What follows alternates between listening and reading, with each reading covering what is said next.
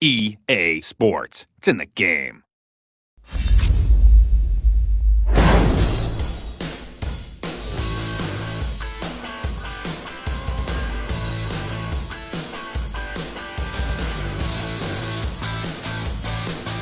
How's it going, boys? Johnny Superb Man here, and it's time for another episode of Quick Tips. And this time we're going to cover the one-handed windmill Deke, the go-to Deke in NHL 12. It's great for getting around computer defensemen and even human defensemen. So I'm going to show you guys how to do it. For a right-handed player, what you want to do is hold down L2 or the left trigger, then push the right stick out to 9 o'clock, and while still holding down L2 or the left trigger, roll the right stick down between 7 and 8 o'clock, okay? Then from here, hold down L1 or the left bumper, and with the right stick, flick up. Okay, it's as simple as that. The hardest part of this Deke is getting it one-handed, okay? Make sure you're holding down L2 or the left trigger when rolling the right stick back. If you're not holding down those buttons when you roll the right stick back, it won't go one-handed, okay? So work on that, practice that. Everything else is easy about this Deke.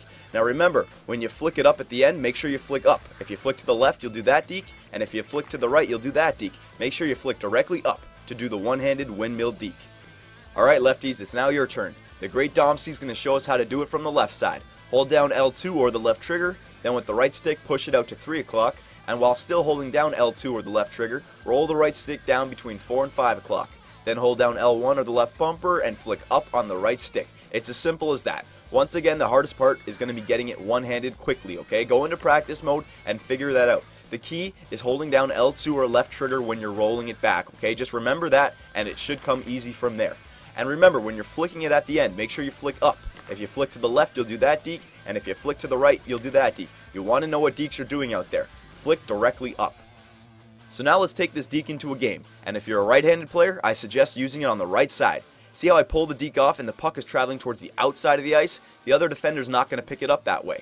If you're a left-handed player, I suggest the same thing. Use it on the left side. See how the puck is traveling towards the boards, not the middle of the ice? You won't force turnovers this way, okay? It takes a lot of room to do this Deke. See here? I pull the Deke off, and it works, but when I pick up the puck on the other side, I don't have a lot of space to do much, okay?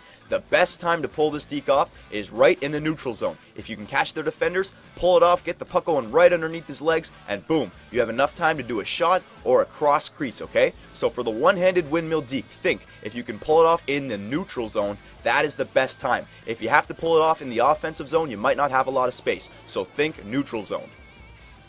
This Deke is so good, it can even be used in a shootout against a human goalie. That's right. If you know the goalie's being aggressive, coming at you with that flying poke check, pull off the one-handed windmill right in the slot to swing that puck right around him, okay? He won't know what's going on. When he does the flying poke check, he's attacking your body. So when you hold it out one-handed, it's way off to the left or the right, and it has a new lane to the net, and the lane should be wide open, okay? It's a great play.